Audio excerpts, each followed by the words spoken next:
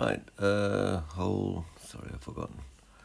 Yeah, hole 16. Now I'm going to show you two replays to explain to you. The elevation, it's a Guardian and a power 3 ball, preferably a wind ball.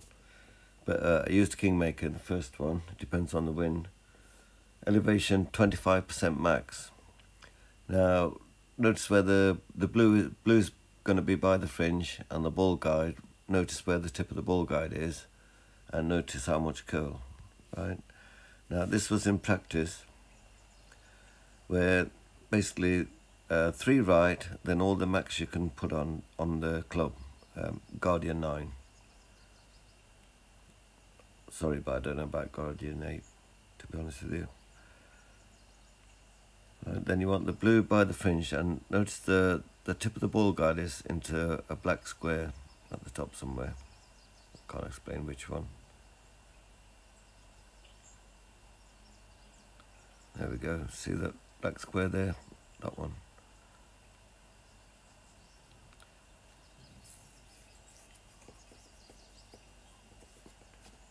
Now, to be honest here, I think I went 20% max here, but 25% max is the adjustment you want to do.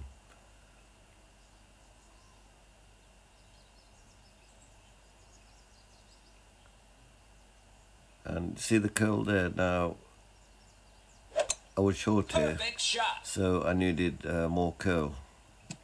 So the next shot I was going to do, play the same again, but with the white bit of the Kingmaker, bit more curl, but the white bit of the Kingmaker on that, you know, the black line on the right, going through that.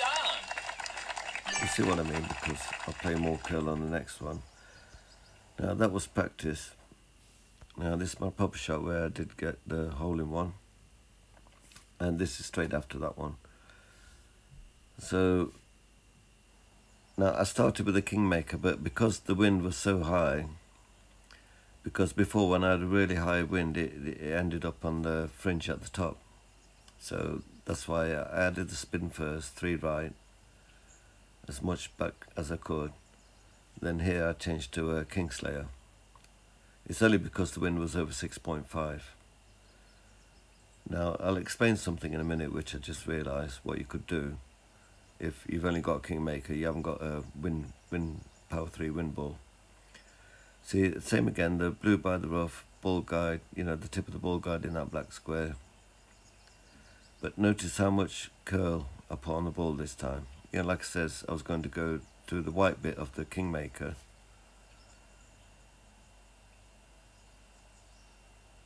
Well, with the Kingslayer, you'll see, but you'll get what I mean about how much more curl you need.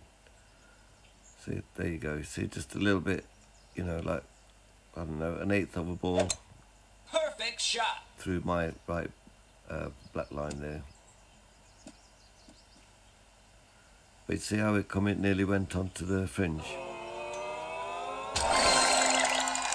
Now, so I just suggest that if you don't have a wind ball, then basically is to, instead of playing 25% max, play 30% max or 35% max. I'd say preferably 35% max if it's like, you know, the wind is over 6.5. Okay, I hope you get me, and well, it's hard to explain.